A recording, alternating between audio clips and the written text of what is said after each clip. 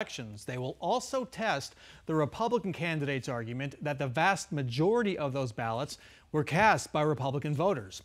Here's what you need to know. Statewide, there are 518,000 uncounted ballots. 70% of those uncounted ballots, that's 350,000, are here in Maricopa County. And almost 300,000 of those uncounted ballots were early ballots dropped off on Election Day, so-called late earlies. We'll get our first glimpse from tonight's ballot drop, which way those late earlies are trending. Here's what's at stake for the candidates. Republican Senate candidate Blake Masters needs to win 61% of the remaining ballots to pull even with Democratic Senator Mark Kelly. To date, Masters has won 46%.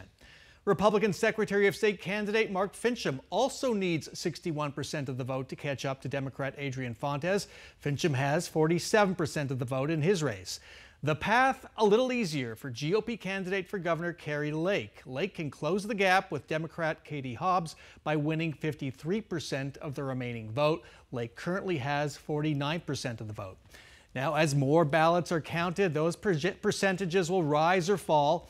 But over the next several days, there won't be enough ballots left to count for a candidate to catch up, and we will have a winner. All right.